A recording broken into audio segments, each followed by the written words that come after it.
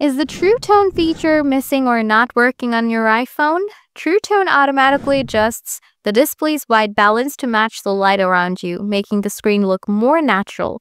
If it's gone, don't worry, you can easily get it back. Let's go through the steps to fix it. Let's get started. Solution 1. Check if True Tone is enabled. Open the Settings app, tap Display and Brightness. Look for the True Tone option. If it's turned off, toggle it on.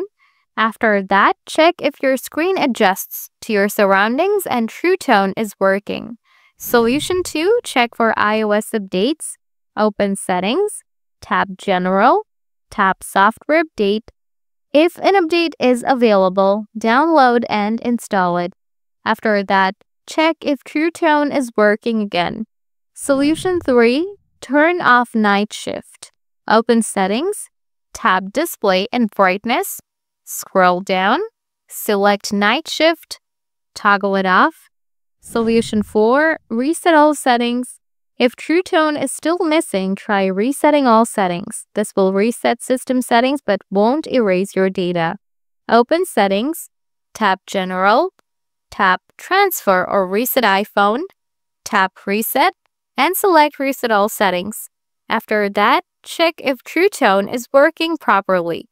By following these steps, you should be able to retrieve your missing True Tone feature.